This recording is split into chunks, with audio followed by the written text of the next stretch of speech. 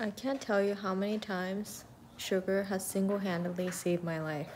There's a random guy just chilling in my parking lot for some reason. I took out the recycling and he was like, "Nice dog." And that's totally fine. He didn't come out of the car, try to approach us or anything. But little does he know, if he did try to approach us, Sugar will actually try to bite. But him just being a medium-sized black dog is enough of a deterrent for most people to never approach us. So pit bulls and black dogs may not be adopted as often or as easily as other breeds and other colors.